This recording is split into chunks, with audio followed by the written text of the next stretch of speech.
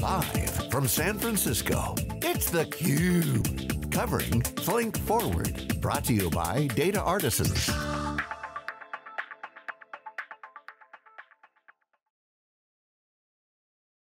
This is George Gilbert. We are at Flink Forward, the user conference for the Apache Flink community, sponsored by Data Artisans, the company behind Flink. And we are here with Shuyi Chen from Uber. And Shuyi works on a very important project, which is the Calcite query optimizer, SQL query optimizer, that's used in Apache Flink as well as several other projects. Why don't we start with Shuyi tell us where Calcite's used and its role. Calcite is basically used in the Flink table and SQL API as the SQL parser and query optimizer and planner for Flink. Okay. Yeah.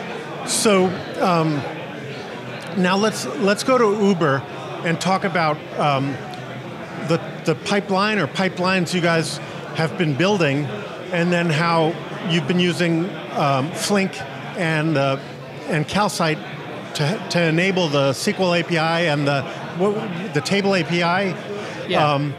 Sort of what workloads are you putting on that platform or on that pipeline? Yeah. So basically, I'm the technical lead of the streaming platform, processing platform in Uber, and so we use Apache Flink as the stream processing engine for Uber. And basically, we build two different platforms. One is called Athena X, which use Flink SQL. So basically, enable user to use SQL to compose their stream processing logic. And with we have a UI, and with one click, they can just deploy the stream processing job in production. When you say a UI, did you build a custom UI to take essentially turn it a business intelligence tool, so you have a visual way of constructing your queries? Is that what you're describing, or? Yeah. So it's similar to how you compose your write your SQL query to query database.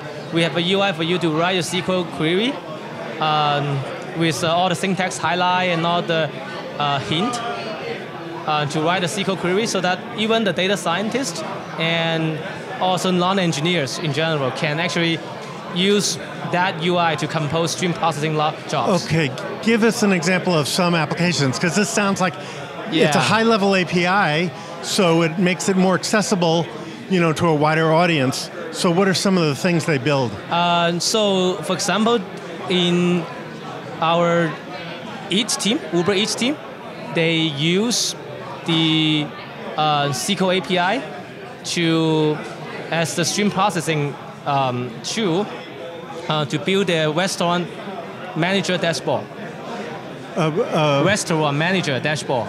Okay.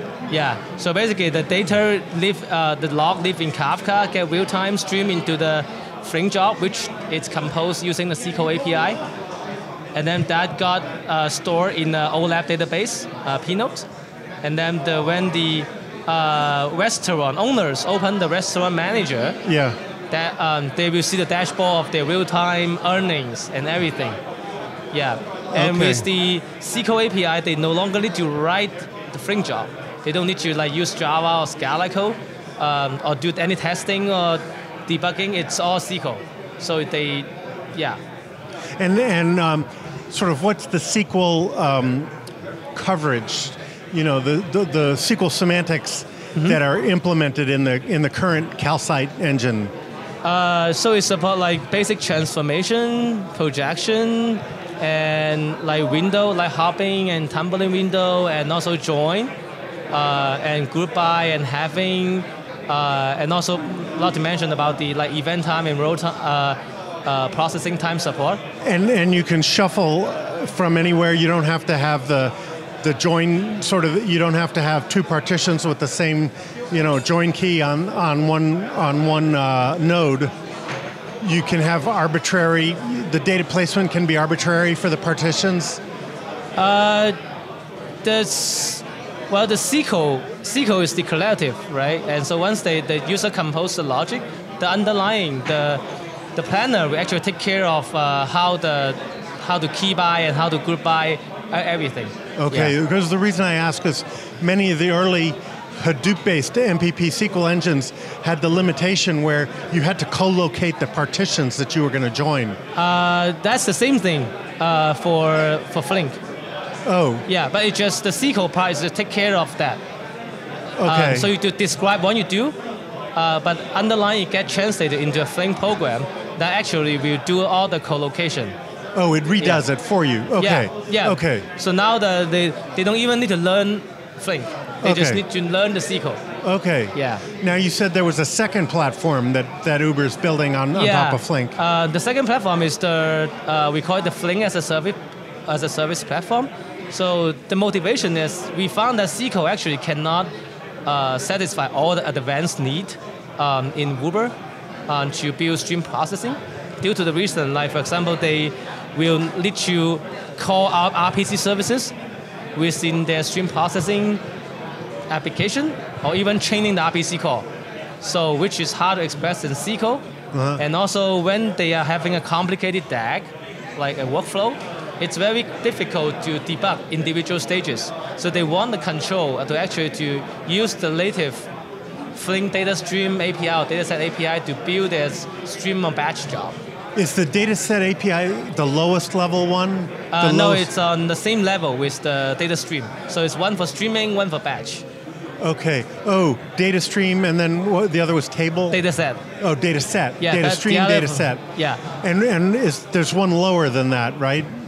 Or yeah, the lower there's a one lower API, but usually most of the people don't use that. Oh, API. so that's systems programmers. Yeah. Okay. Yeah. Tell me, so who is using, like what type of programmer uses the data stream or data set API, and what do they build at Uber? So for example, in one of the talk later, there's a marketplace team, marketplace dynamics team is actually using the platform to do online model update, machine learning model update using Flink. And so basically they need to take in the model that is trained offline and do a few like group by like time and location, and then apply the model and then incrementally update the model. And so are they taking like a window or a window of updates and then updating the model and then somehow promoting it as the candidate? Something similar, yeah. Okay, that's interesting. And what type of, are these the data scientists who are using this API? Well, data scientists are not really, it's not designed for data scientists. Oh, so they're just doing the models they're preparing the models offline, and then they're being updated in line on the stream processing platform. Yes. And so it's maybe data engineers who are essentially updating the features that get fed in and are continually training or updating the model. Yeah, basically it's an online model update. So as Kafka event comes in, continue to refine the model. Okay, and so as Uber looks out a couple years, what sorts of things do you see adding to either of these pipelines, and do you see a shift away from batch and request response type workloads towards more, continuous processing? Yes, actually, we do see that trend. Actually, before becoming the tech lead of stream processing platform team in Uber, I was in marketplace as well, and at that point we always see there's a shift. Like people would love to use stream processing technology to actually replace some of the normal backend service applications. Tell me some examples. Yeah, for example,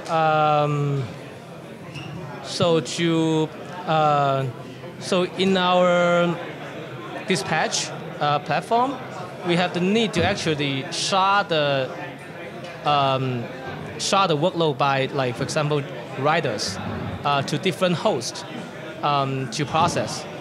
For example, compute like say ETA or compute some of the time window average, right? And this is before done in backend services and like say use our internal distributed system things to actually do the sharding. Yeah. But actually with Flink, this can be just done very easily, right?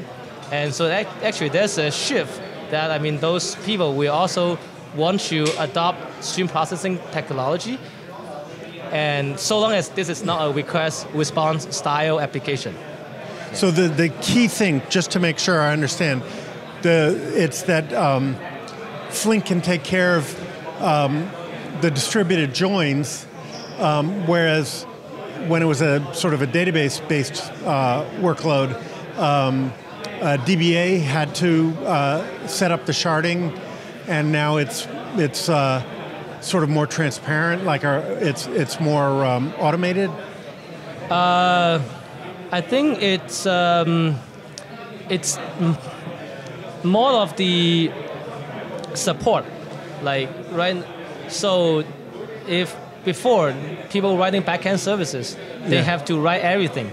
The state management, the sharding, and everything. They need to. It's not even database based. Yeah, it's not database. Yeah, it's not. It's real time. So they have to do the physical data management. Yeah, yeah. And Flink takes care of that now. Yeah, yeah. Oh, got it. Yeah, that's not. For some of the application, it's real time, so we don't really need to store the data all the time in the database. So it's usually keep in memory and somehow get snapshot. But we have for normal backend service writer, they have to do everything. But with Flink, it has already built-in support for like state management and all the like sharding, partitioning, and the time window aggregation primitive, and it's all built in, and they don't need to worry about we implement the logic and re-architect the system again and again. So it's a new platform for real-time. It gives you a whole lot of services, higher abstraction for real-time applications. Yeah, yeah. Okay. All right. With that, Shuyi, we're gonna have to call it a day. This was Shuyi Chen from Uber talking about how they're building more and more of their real-time platforms on Apache Flink and using a whole bunch of services to complement it. We are at Flink Forward, the user conference of data artisans for the Apache Flink community. We're in San Francisco. This is the second Flink Forward conference, and we'll be back in a couple minutes. Thanks.